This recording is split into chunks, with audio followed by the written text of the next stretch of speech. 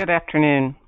Welcome to today's SCA webinar with Dr. Amy Fox on geomechanics for today's energy industry. Before we start today's webinar, we'd like to ask a few questions about the demographics of the audience. So I'm going to launch some polling questions. And the first question is, what is your primary discipline? We're starting to get some responses. Looks like quite a few of the audience members are geoscientists and a few petroleum engineers. We're still receiving some responses, but I have about 90% of you voted. So let's go ahead and close that poll and share the results. 89% geoscience, 11% petroleum engineers. And our next question is, how many years of full-time experience do you have in the upstream oil and gas industry? So quite a few of you have over 30 years experience, and then several in the other categories as well. We're still getting answers. Okay. 90% of you have voted, so I'll go ahead and close that poll, share the response. We have 60% with over 30 years, and the rest of the group is distributed between 1 and 30 years. So it looks like we've got a diverse audience today. Before I introduce Amy, I'd like to remind the audience that you are muted, but you can ask questions using the GoToWebinar question feature throughout the webinar. We'll cover the Q&A at the end of the session today, and you will be anonymous. And so I'm going to share my screen. Let's see. And introduce Amy. So Amy Fox is our speaker today, Geomechanics for today's energy industry. And Amy is an expert in geomechanics. She earned her geology degree from University of New Hampshire, master's and PhDs in geophysics from Stanford, and started her career early in Palo Alto with Geomechanics International, and has worked in the industry for many years, including working at GMI, a subsidiary of Baker Hughes. Now she resides in Canada, where she consults and provides training courses for SCA. And the class that Dr. Fox teaches is Reservoir Scale Geomechanics. And that class is being offered this fall in our new live online format. Those are mornings, North America time, October 14th through 16th. And you can see the details of the class there. It's offered virtually, so you can take it from anywhere in the world. We can also set up Dr. Fox to deliver it virtually to your location, or she can teach it in person, of course. And so be sure and contact us if you are interested in scheduling her class. We have a series of webinars coming up in addition to the one you're listening to today. Next week, September 8th, that's a Tuesday, we have Open Hole Logs with Bob Barbet. Wednesday, September 9th, we have Geopressure for Exploration Success with Dr. Salim Shaker. And then finally in October 14th, we'll be learning about biostratigraphy with evolution of the Mergui Terrace in offshore Myanmar. So be sure and contact SCA for all your needs, whether it's consulting, direct hire services, projects and studies, or training. And I'm going to change the presentation rights to Amy and give you control. Amy, it's all yours. Great. Thank you, Susan. Here we go. All right. Now, if somebody could just confirm for me that you're seeing my presentation, that would be awesome. Looks We're good. seeing. Yeah, okay, great. I'm going to turn on my pointer. So thanks everyone for your interest in my presentation today. It's always fun to give these presentations. You never know, it's kind of like a lottery. You never quite know who's going to be there and what kind of questions they're going to ask. So hopefully you'll get something out of this next 45 minutes or so. I'm going to start out by talking about where geomechanics fits into today's energy industry, given the title of the talk. That's the main subject.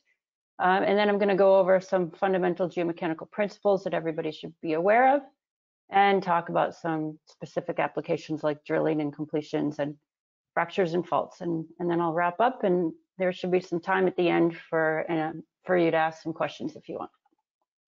So I'm going to start with this poster that I found. It comes from the Geological Society of London, and it's their vision of where geoscience fits into the future of, or at least the near to long-term future of humanity, really. And you can see it covers a large number of different industries and areas, and they've labeled each with their sustainable development goals. And I think it's a great educational poster, and you can see down on the lower right-hand corner here, this is where hydrocarbon sits. And traditionally, this is where people might think geomechanics is focused, but really, I can easily point out several other areas on this poster where geomechanics is really important. For example, an emerging area is geothermal. It's been around for a long time, but we're seeing governments focusing a lot of attention and funding on geothermal. So I find my own interest in geothermal increasing, and my clients coming to me for geothermal applications. So there's a wide variety of energy-related areas where geomechanics might be important, not just in oil and gas. So some geomechanics fundamentals, okay? At the very, very basic level, we're trying to understand stresses in the earth and how the stresses in the earth affect anything we're trying to do, whether it's mining or civil engineering or oil and gas or geothermal. So first you have to figure out what are the stresses in the Earth's crust. And we divide the Earth's crust into three different types of what we call faulting styles or stress regimes.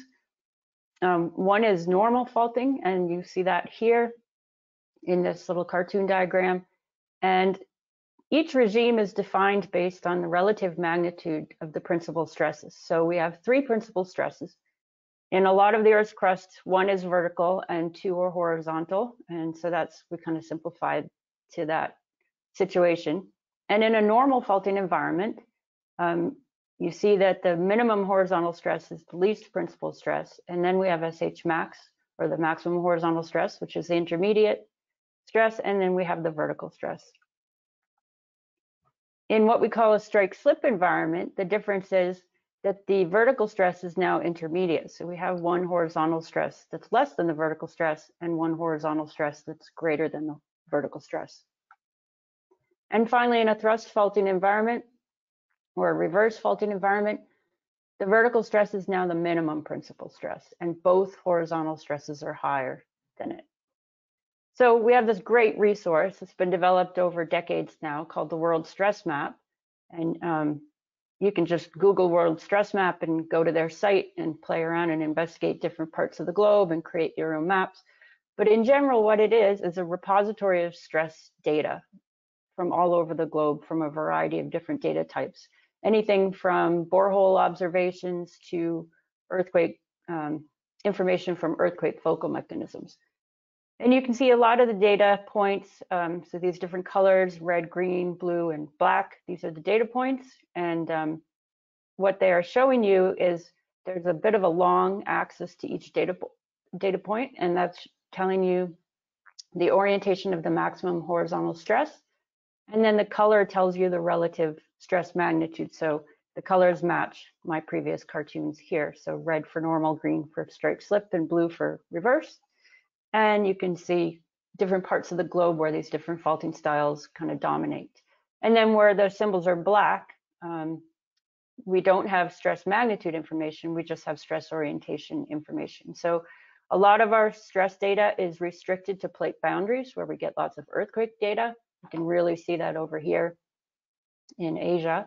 And then a lot of the black regions are actually where we have a lot of oil and gas activity. So we get a lot of stress orientation data from oil and gas activity, not a lot of stress magnitude data.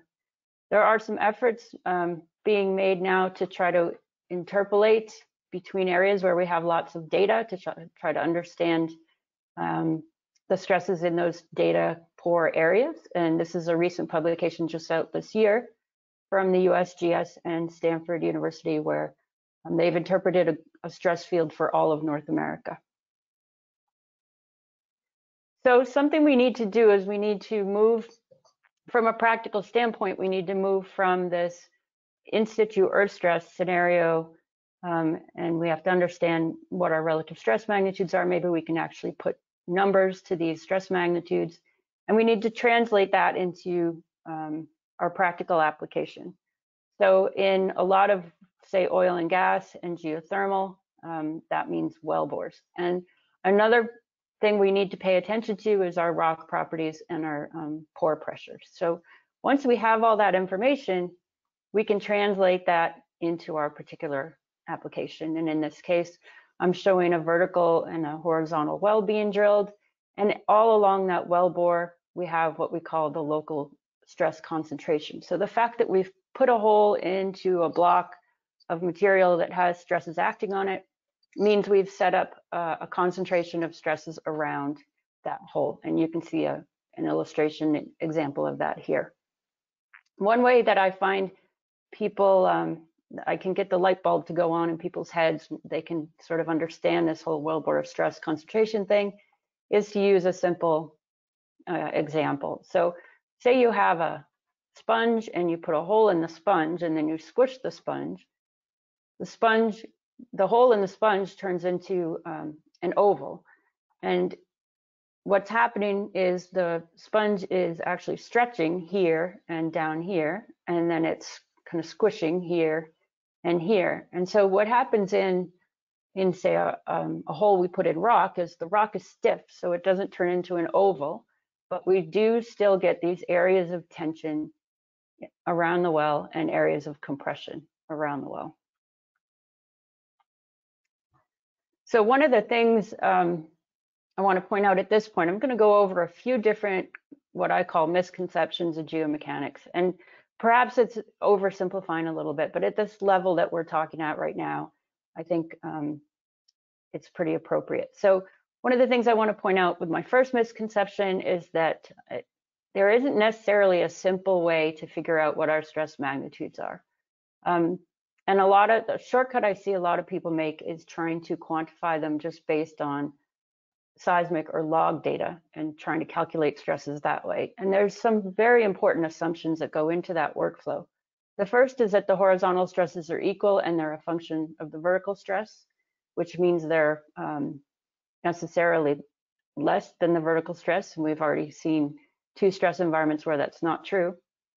And also that the pore pressure is simply a function of compaction. And so this doesn't really work in tectonic basins where we have a lot of high stress, and we probably have things contributing to pressure, such as thermal effects and hydrocarbon generation. So we kind of can rule out two stress states entirely, and maybe this workflow still works in normal faulting environments. And the reason this persists is because this was the workflow in many early conventional oil and gas plays. So there's a reason why there's a lot of literature out there that will tell you how to calculate stress or pressure from logs or seismic, but it's important to realize where that's applicable and where it's not. So now I'm going to move right into geomechanics for drilling. So we talked about the stress concentration. Here's that same example again, and we have some high stress areas and low stress areas around the wellbore. And the stress concentration is a function of our in situ stresses, our pore pressure, and our rock mechanical properties, but it's also a function of the fluid pressure in the well, temperature of the fluid in the well, and the hole orientation. So there are some things we can control here to affect our stress concentration. So here's a cartoon of a wellbore, and we've got the stress concentration here illustrated by this gray, and you can see the gray gets lighter as you get away from the well. The stress concentration is very local to the wellbore. It only persists for about a couple of borehole radii away from the well, and then it's gone. But it can be quite significant at the wellbore wall. So here I've illustrated our areas of compression and our areas of tension. And what happens is if the compressive stress around the well exceeds the compressive strength, then the well will fail and we'll get what we call breakouts. So this is an illustration of breakouts here, and this is an actual laboratory breakout where you can see chunks of rock kind of shearing off, and eventually those fall into the well and you get these borehole enlargements. And if the tensile stress around the wellbore exceeds the tensile strength, then you get cracks at the wellbore wall, these what we call induced tensile cracks. And just a reminder that we need specialized core tests to determine the compressive and the tensile strength of the rock. And I'm not going to really get into that here, but that's where you would turn for that information, is to laboratory tests. So one of the misconceptions, or misconception number 2 for today, is this common belief that you should keep your mud weight, or the density of the fluid in your wellbore, as low as possible above the formation pore pressure. You keep it above the formation pore pressure to prevent inflows of fluids, but you want to keep it low because it's thought that higher mud weights will decrease rate of penetration. And then the other end is that you keep the mud weight below what we traditionally call the frac gradient, or the minimum principal stress, to avoid lost circulation. And this is, I see this all the time, even decades after we've known better in the geomechanics world. So the fact is really that you want to keep the mud weight high enough to prevent excessive breakout. And you may have different limits that you want to put on those breakouts. If I go back to my cartoon here, we measure the severity of the breakouts by the angular width of this. So this is what, maybe a 40-degree breakout or something. And you may have different limits. In a horizontal well, you might want to keep those under 60 degrees. In a vertical wellbore, you can be a little bit less cautious and maybe allow 90-degree breakouts. So you want to prevent excessive breakout, and you have to define what that means. And then you want to keep it below the point at which you get the serious tensile fractures, because at that point you might start to lose circulation. So I'll go back to my cartoon. We get these tensile cracks, and if they're just local to the wellbore, they don't propagate out into the formation and they're not a problem. But if they get excessive, they may propagate out into the formation and connect up with some other fractures or permeable pathways and cause some serious lost circulation. So we have what we call the mud weight window, which is that lower bound and upper bound, and it tells us what mud weights we want to use while we're drilling. And just a reminder that we need to consider the entire hole section. So what you're looking at here, I'll go from left to right, is a little lithology track here that shows we're in a sand shale sequence. This is a plot of borehole azimuth. So the azimuth is pretty consistent here, around 140, 150 degrees, and the borehole inclination. So it starts out not deviated very much, but as we go deeper here, it deviates more until it's about, what is that, 65 or so degrees deviated. And as you go along the well and you go through the different lithologies, and there'll be different rock strengths, different pressures, and so your minimum mud weight to avoid your excessive breakouts might vary quite significantly as you go along the well, and that's what you see here in this red line. But really, you need to consider the entire open hole section. So you can't drill with high mud weight through here and then decrease your mud weight here and not expect problems to happen. Sorry, I don't know if you can see that, but thank you, Microsoft. So you would end up with enlargements here. So really you need to keep the mud weight above the highest minimum mud weight for the entire open hole section, which puts that boundary right here at this green line. And then here's our frac gradient. We don't want to exceed that, so that's our purple line. So this is our mud weight window. If you drill outside the mud weight window, you may end up with some really common drilling problems, hole cleaning problems, fill on bottom, caving, stuck pipe, tight hole issues. You might have to ream and clean the same section of the hole over and over again. And all these things are indicators that you have excessive breakouts or even washouts. So if those breakouts get wide enough that the entire hole fails, then that's called a washout.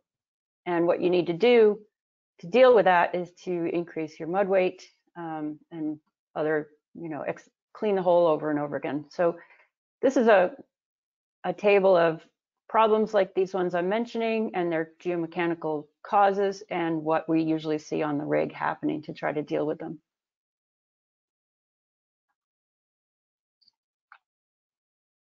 And just to point out that hole orientation matters. So we've moved in oil and gas to a lot of pad drilling in our unconventional resources.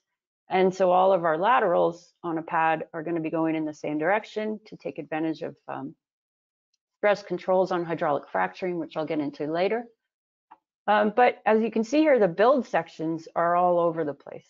And you might be in a stress environment where that matters. So in a situation like this, I might have a client come to me and say, look, we drilled all our wells in the same direction and we used the same mud weights and we did everything the same, but some had problems and some didn't, and we don't understand why. And so I can generally quantify the stresses and come up with a plot such as this one to explain what happened. And so this is what we call a lower hemisphere stereo net, and a vertical well would plot right in the middle here. A good way to think of it is like you're looking down at the plot. The plot is horizontal, and you have a vertical well that's just going straight down. So that plot's right in the center of the plot. And then as you increase the deviation of a well, it's going to plot further and further out towards the circumference. So a well deviated 60 degrees to the north would plot right here. And what this is showing in the colors is the minimum mud weight for that. We build this for a particular depth. So say this is a formation somewhere in the build section for all these wells. And it tells me that the minimum mud weight is not the same depending on your well orientation. So you need lower mud weights if you're highly deviated to the northeast or southwest in this example, than if you deviate like these wells did, if you deviate to the northwest or southeast, in which case you need higher mud weights. So depending on where you are in the build section, you might be in here, in which case you need fairly high mud weight no matter what direction you're drilling, or by the time you're 60 degrees deviated, you need higher mud weights over here and here than you do to the northeast and southwest. So now I'll talk about completions a little bit. I'm going to start off kind of with a timeline of hydraulic fracturing. Hydraulic fracturing goes back to before 1950, and actually quite a lot of progress was made over the decades after the 1950s, when the US government got interested in trying to exploit hydraulic fracturing to produce oil and gas. In the 70s, 80s, and 90s, that's when we started really understanding hydraulic fracturing and building models and starting to experiment with horizontal wells and multiple fracture stages. And then in around 2000 is when MSHF, or multi-stage hydraulic fracturing, really took off. And what we've seen since is just an explosion of these types of wells, and also sort of an explosion of commercial packages for trying to model them. And right now, we're seeing the emergence of test sites that are drilling back through or coring back through hydraulic fractured rock and trying to understand what is actually going on with the hydraulic fracture models, and it's actually sort of challenging our understanding of hydraulic fracture. Well, what the last 10 years kind of felt like in geomechanics from a practical standpoint was the operators just took off and were hydraulically fracturing like crazy, and trying to keep that rooted in fundamental geomechanics was kind of a very difficult task. We were kind of left in the dust. But these test sites, I think, are really going to change the game for geomechanics and completions. I think it's going to, the fact that we can go back and look at the fractured rock and we can see that it doesn't match our models is really going to motivate us to take a second look and maybe slow down a little bit and try to apply some science to understand what's going on. So some areas where geomechanics really can be important in completions is not just hydraulic fracture modeling, but also understanding reservoir quality and what parts of the rock we might want to complete and stimulate. What is going on with what we call frac hits, or fracture driven interactions. So that's when, you know, you hydraulically fracture one well and something happens at another well or a different stage in the same well. And also understanding induced seismicity, what it's trying to tell us and how we can use it to optimize our wells. And then, of course, as always, in the realm of research, to develop new methodologies. And I just thought I'd share this. I thought this was a great list. I happened upon it in a thesis, a PhD thesis, which I've referenced down here. But it's a great list that brings home the point that there's a lot of parameters that the operator can control in hydraulic fracturing and try to optimize their completion strategy. And you see this whole list of things here, from number of stages, perforation intervals, fluid types and rates, and etc. And also I added hole orientation. But there's also just as many factors that are controlled by nature, that are controlled by the rock and the geology and the in situ stresses. And it's important to keep that in mind when we're planning our completions. So that brings me to my third geomechanical misconception for the day, and that's the brittleness trap. So a very common thing, at least in North America, over the past several years has been this concept of brittleness that you use to try to quantify the quality of the rock in terms of how well it's going to fracture. And a very common one that's sort of grabbed on to people is that you need high Young's modulus and low Poisson's ratio. I can't go into what these are right now, but you've probably heard those terms. And the fact, if you have that, then you have brittle rock, which is better. And what this really is, in my mind, is it's an easy button. It's we can easily calculate Young's modulus and Poisson's ratio from logs and seismic. And so if this is true, then we have an easy way to evaluate the quality of the rock. But the fact is, that's not the one and only answer.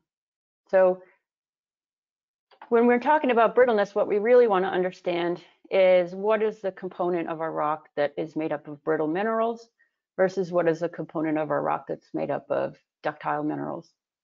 And this is just an example from the literature that's showing some examples from different plays in North America. And potentially it's useful in evaluating plays and comparing different plays. And it might also be useful for determining rock quality in a specific play. But there are at least 15 published definitions of brittleness, and they're based on not just calculations from logs, but also on lab measurements, on our lithology, our mineralogy, as shown here. And so it would be important in whatever area someone's operating to understand what is the best way to quantify this rock quality parameter that's being called brittleness. So the final thing I'm going to talk about today, and I'm just checking my time, looks like I'm doing pretty well, is fractures and faults. So I like to say that fractures and faults are complex. Their characteristics can be function in many different parameters, including structure, stress and rock properties. Is there layering? Is there different strength properties in the different layers? Is there different fluid content and pressures? What's the history of the rock? Has it gone through multiple episodes of deformation? So there might be multiple fracture sets. Has it gone through uplift, unloading, or some thermal complexities, some diagenetic or mineral changes that might affect the fractures or cause fractures? So there's quite a few things that can be affecting fractures and faults in whatever rock we're interested in. So it's important to understand those natural fractures. We need to understand, first of all, what is the existing fracture population? So what's the density of the fractures? What's the orientation of the fractures? What kind of fractures do we have? What are the mechanical properties of those fractures? And then if we quantify the current day geomechanical setting, then we can look at the interaction between those fractures and the current day geomechanics. So a really important concept that is applied in many different industries, but especially in oil and gas and geothermal, is what we call critically stressed fracture theory. And it's really quite simple.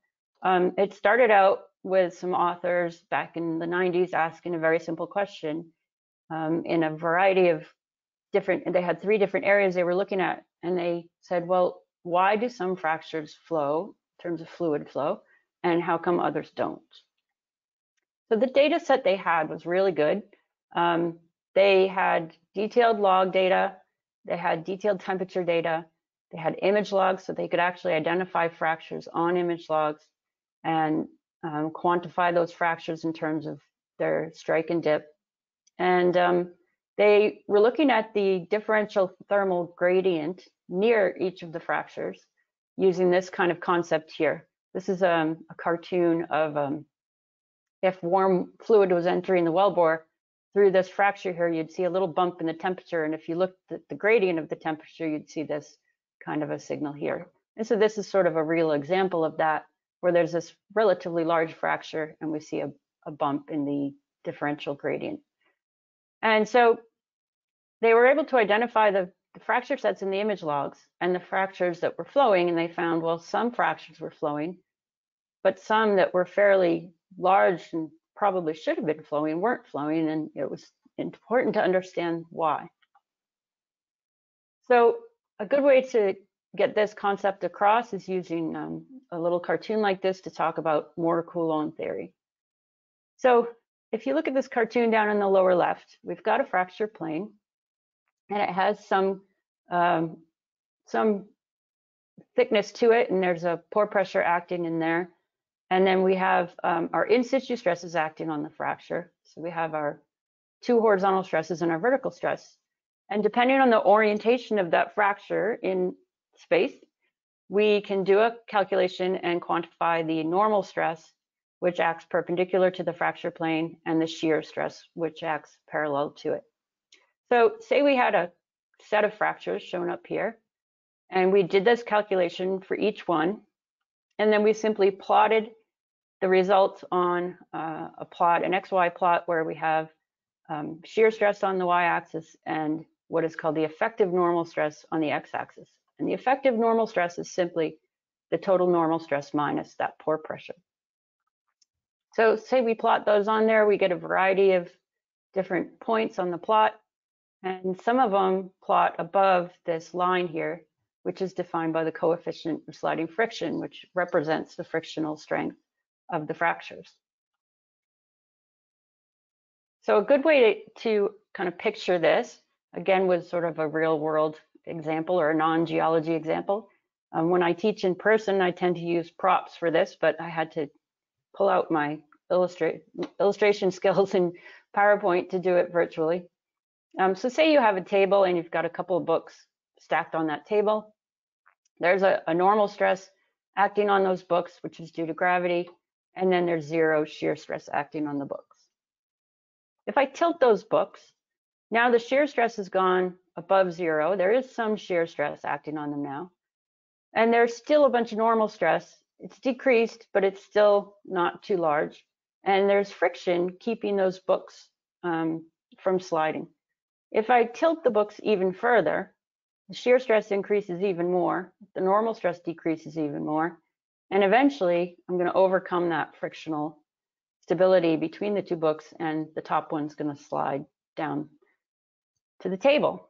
So that's sort of what we're quantifying on the fractures, is how much shear stress and how much normal stress, and for which fractures have we exceeded this frictional limit. So the fractures that plot above that line, what we call the failure line on the Mohr diagram, those are what we call critically stressed. Those are like the books where I've tilted them so much that they're going to slide. So if we go back to the paper, they had 3 different data sets. That's why you see 3 different half circles on this Mohr diagram. And they plotted up all their fracture data. So they quantified their stresses at each location, and they plotted up the shear and normal stress on all their fractures. And they put 2 different failure lines on here, one for a coefficient of sliding friction of 0.6 and one for a coefficient of sliding friction of 1. When that's kind of where we know from laboratory measurements, that's sort of the range in real rocks. And they found that pretty much all the flowing fractures were plotting in this wedge here above the 0.6 failure line. So it was the critically stressed fractures that were flowing. Now, why would that be? If it might be hard to picture. I'm going to use a real rock to illustrate why that might be. So I found this rock on a beach not too long ago, and it had recently fractured along an old fracture line. You can see that here. And if I hold the two pieces together, they actually like really lock into place. I can't move either side of the rock. And if I just shift the two sides a little bit, I get this self-propping kind of thing where now the rugose surfaces, they don't match up, and so the rock is holding itself open. So if we have critically stressed fractures, they've probably slipped in the recent geologic past, and there's probably some of this self-propping going on, and they probably haven't had time to cement over again before they slip again. And that's what we think. That's why we think critically stressed fractures are permeable. So just to go back to our Moore diagram again and point out what happens when we increase pore pressure, it reduces this effective normal stress. And so what it does is it essentially moves our entire Moore Coulomb plot to the left, and it might cause some fractures that weren't critically stressed to become critically stressed. Now this could be really important, not just in oil and gas, but particularly in geothermal. There's a lot of talk these days about EGS, or engineered or enhanced geothermal systems. This is the basic concept. There's some kind of a natural fracture system or permeable system underground, and there's different ways to enhance that, or engineer or hydraulically fracture, or do something to enhance the natural permeability system in the subsurface. And in a lot of cases, this is going to depend on the presence of critically stressed fractures. So what happens when we do a hydraulic fracture in an oil and gas well or a geothermal well? Well, hydraulic fractures, we generally picture them as like a penny-shaped opening, and they open in the direction of the minimum principal stress. So I've kind of put a hydraulic fracture in each of our little cartoon fault blocks, and you see that in normal faulting and strike-slip faulting, the minimum stress is horizontal, and so that hydraulic fracture is going to want to be vertical. But in a thrust or reverse faulting environment, the minimum stress is vertical, and so our hydraulic fracture is going to be horizontal. So that could be important, but there's also an importance in the pressure increase. There's the reason I showed that diagram before, where we increased the pressure and watched what happened to the Moore diagram. Because here's our failure line for a pre-existing fracture. I've also added now a failure line for intact rock. So at some point, as you move that circle to the left, you're going to hit that point, and maybe you're actually going to start breaking intact rock in shear. But you won't cause any kind of tensile failure, which is what a hydraulic fracture is, until you're actually past this axis and into the negative part over here. So the bottom line is, as we hydraulically fracture and we increase pressure on pre-fractured rock, we're likely to cause slip on pre-existing fractures and perhaps cause shear on intact rock before we cause the rock to fail in tension.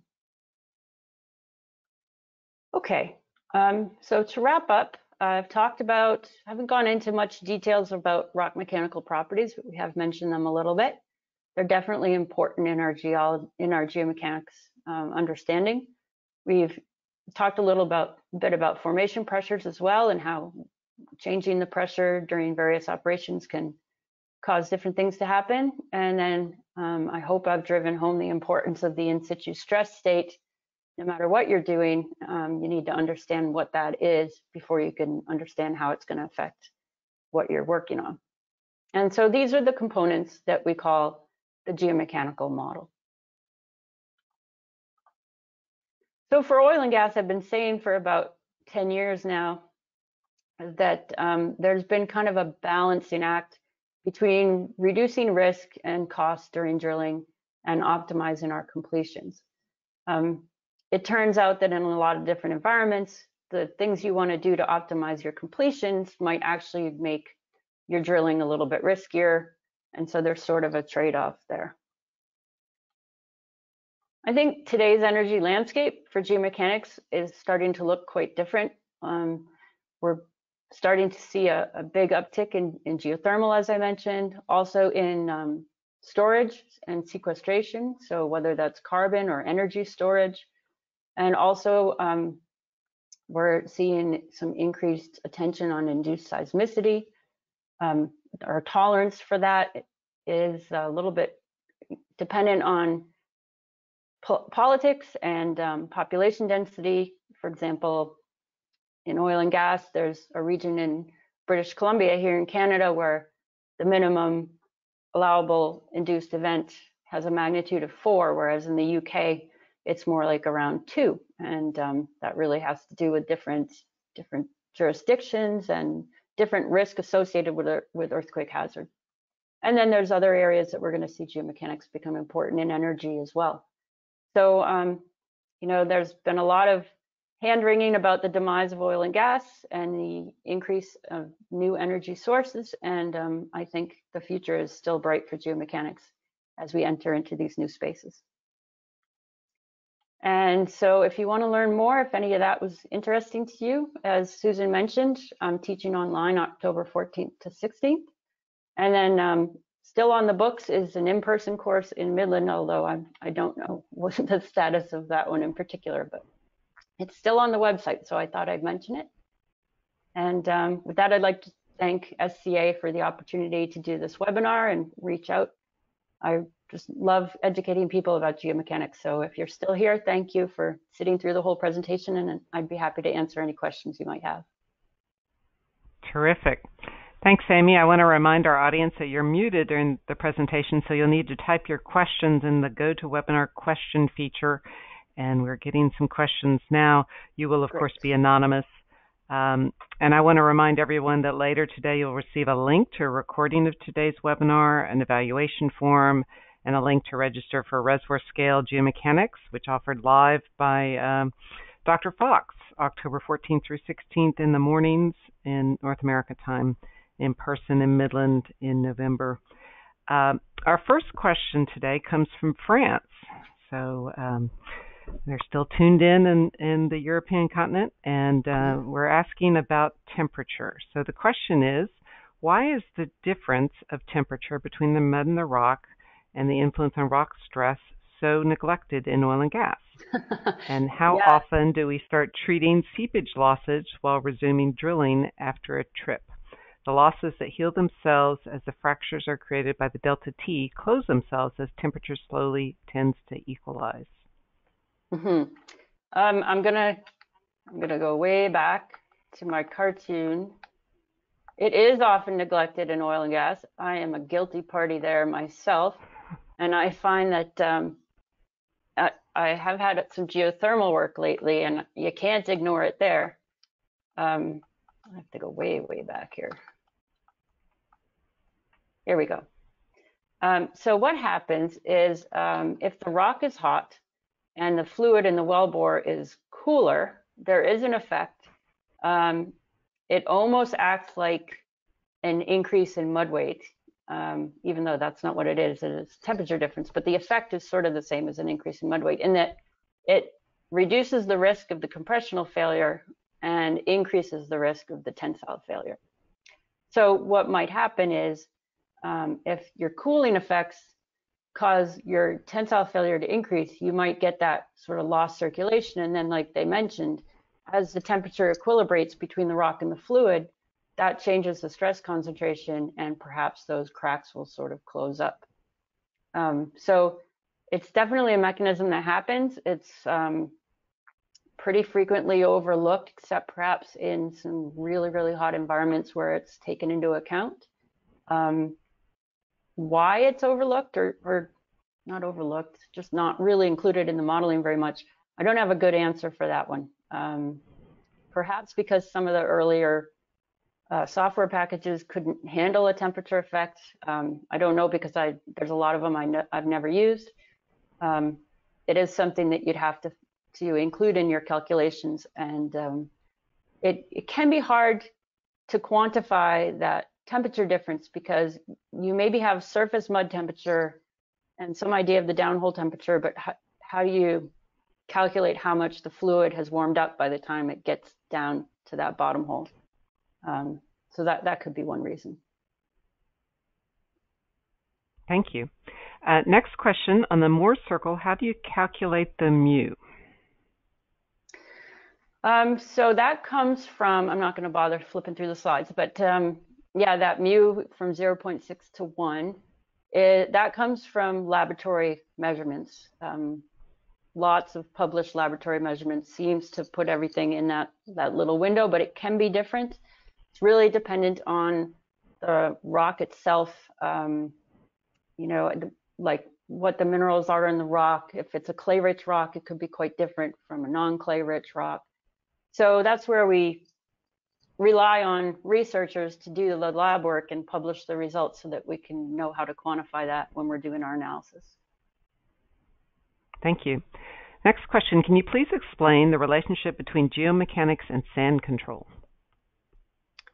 Yes, I didn't get into that at all. It's a very different topic. So sanding happens, or we typically just call it sanding, when the rock itself is not well consolidated, and the stresses that are forming around the wellbore, basically it breaks the bonding between the grains in that poorly consolidated rock. And then there's other physics that become involved, including capillary pressures and the hydraulics to actually flow that loosened up material into the well. So it's not quite as simple. This is the stuff I've talked about today is purely elastic failure of intact rock. And so sanding is a bit of a different problem altogether. Next question. People claim you can estimate horizontal stress from AVO and impedance inversion. You did comment a bit. Is there anything else you would say? No, I have avoided geophysical geomechanics for most of my career because I've never really been working in an area where it's appropriate. So there are places where you can do that. And because I've never done it, I'm not really intimately familiar with the details. I just know that it's been a huge educational problem for me with my clients who operate in areas where it's not applicable but want to apply it anyway because they've seen it done elsewhere. So I don't have any specific comments on that, just that you ought to be very aware of whether or not that workflow is applicable to the specific geologic environment you're in. Good advice.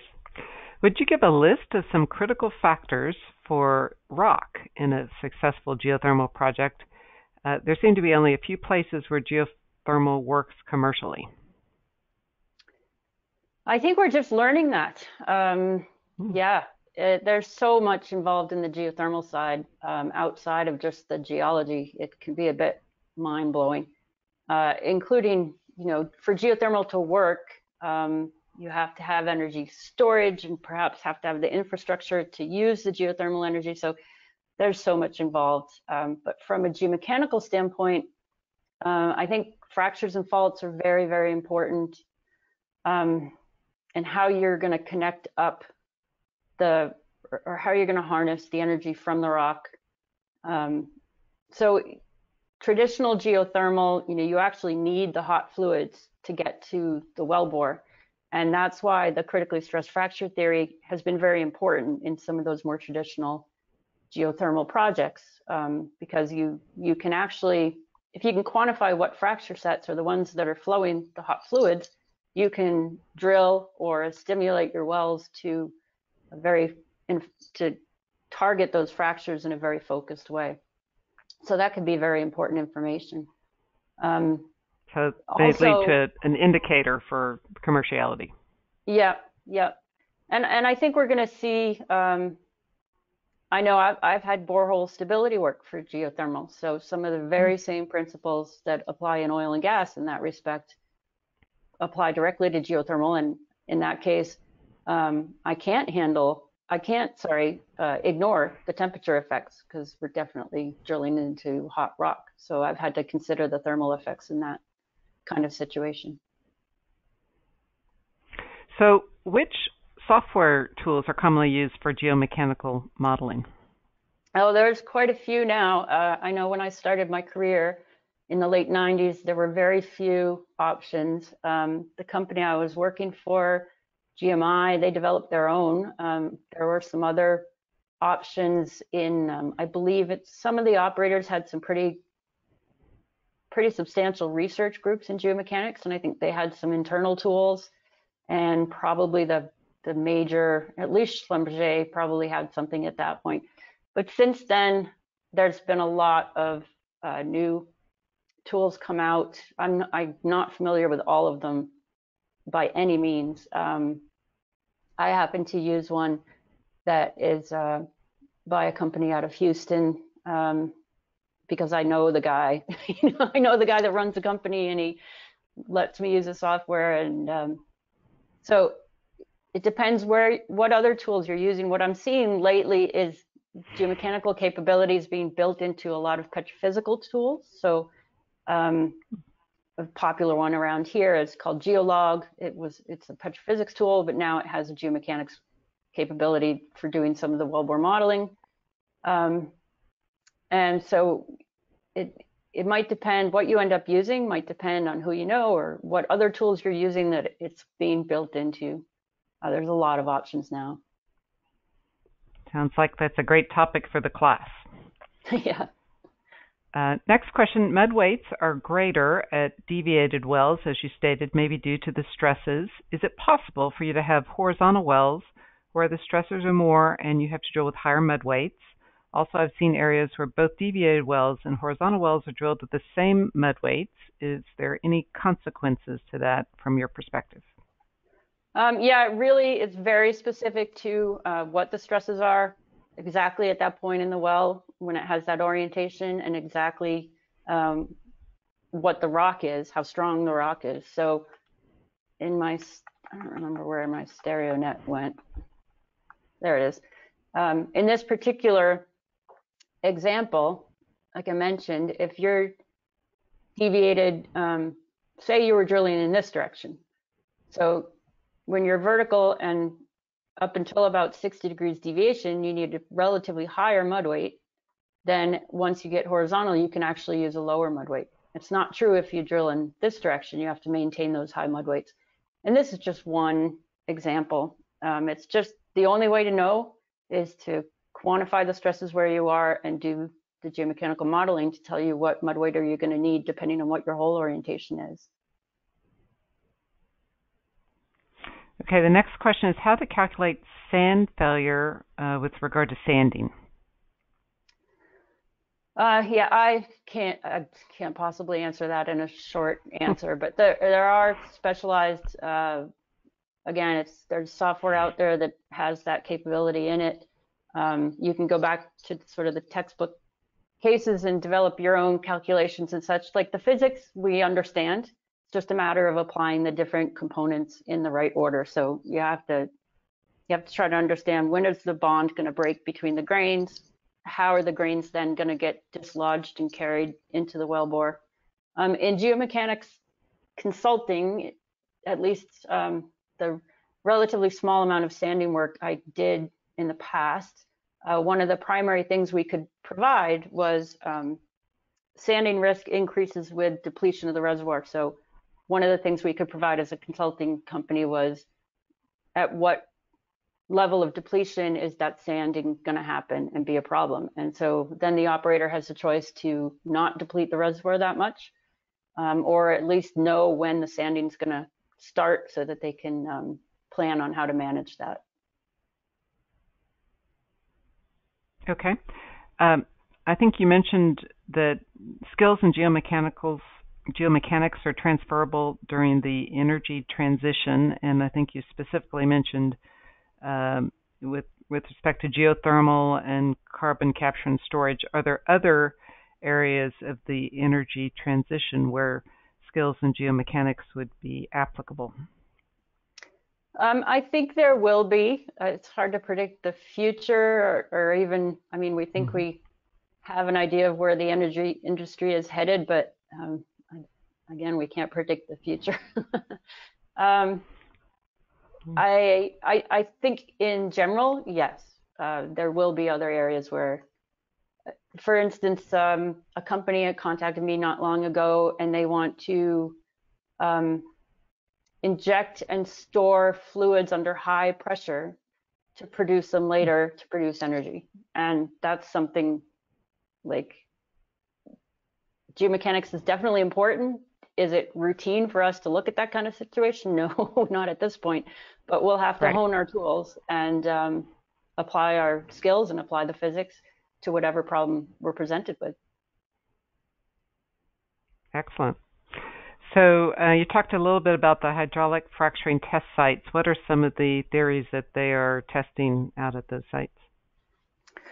Oh, I don't know the details. I've just seen a few. I've seen a few presentations. There's been quite a few over the summer, actually, through the American Rock Mechanics Association. Hmm. I've seen some early publications. I think, the results are just starting to come out and get published. I think there's a lot of researchers involved, and they're still trying to sort of wrap their heads around what they're seeing in the rock versus what we thought our models were telling us previously. I think we're going to see a lot of learning in the next, probably say 5 years or so. Absolutely. Always a popular session at ERTEC, the Yes. sessions on the test sites. Yeah. Standing room only crowds. Yep. So I want to thank everybody for attending today's webinar. Later today, you'll receive a link to the recording of today's webinar and evaluation form, and a link to register for Reservoir Scale Geomechanics. It's offered live online, October 14th through 16th in the mornings in North America, and in person in Midland, November 10th through 11th. Thanks for joining us today. Goodbye. Thanks, Susan. Thanks, everyone. Bye.